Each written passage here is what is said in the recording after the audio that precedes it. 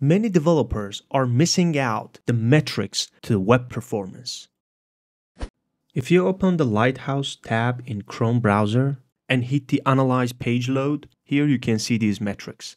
First contentful paint, largest contentful paint, and cumulative layout shift.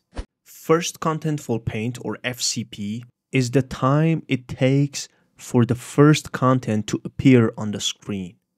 If you reduce the server response time or minimize the CSS files, it will improve your FCP. The second one is largest contentful paint, or LCP. It measures how fast the largest visible content loads on your page. If you use lazy loading on your web page, it will improve this metric. And finally, the third one is cumulative layout shift, or CLS. It tracks unexpected layout shifts during page load.